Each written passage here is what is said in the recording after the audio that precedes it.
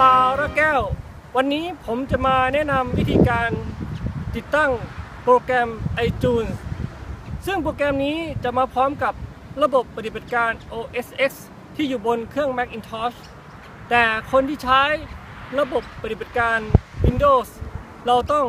ลงเพิ่มนะครับโปรแกรมนี้เอาไว้สำหรับในการโอนถ่ายข้อมูลไปยังเครื่อง iPod เครื่อง iPod Touch เครื่อง iPhone แล้วก็ iPad นะครับจะโอนถ่ายประเภทเพลงโอนถ่ายแอปพลิเคชันโอนถ่ายวิดีโอหรือแม้แต่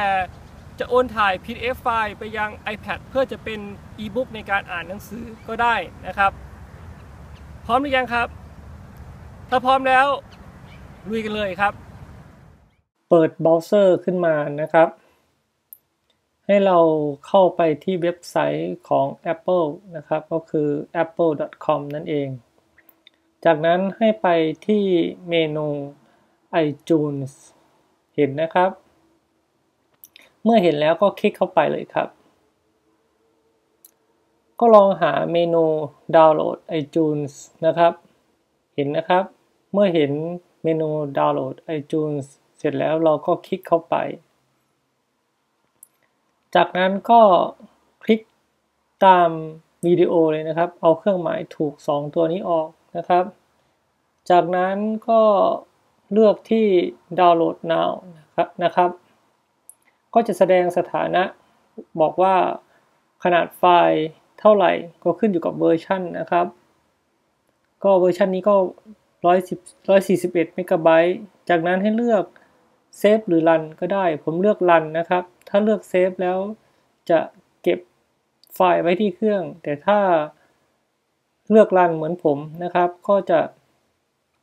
เซฟไว้ที่เครื่องชั่วคราวนะครับก็ดูสถานะในการดาวน์โหลดนะครับมาติดตั้งที่เครื่องชั่วคราวจากนั้นระบบก็จะแตกไฟล์ที่ดาวน์โหลดมาทำการติดตั้งนะครับเมื่อมีหน้าต่างอย่างนี้ขึ้นมาให้คลิก next คลิก install นะครับ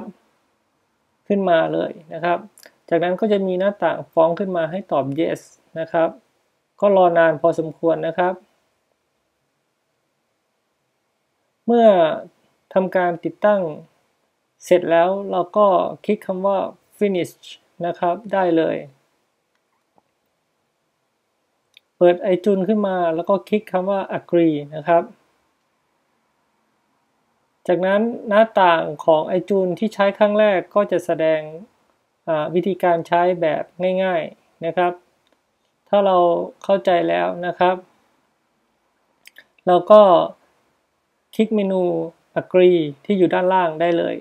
ก็เป็นการเสร็จสิ้นในการติดตั้ง iTunes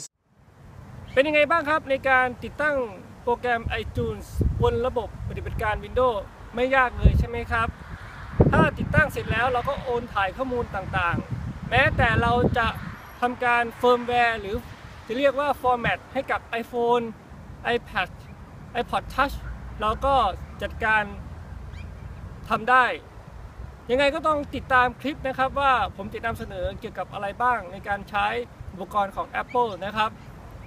อย่าลืมติดตามได้ที่ www.songsuk.com youtube.com/songsuk และ facebook.com/songsuk.com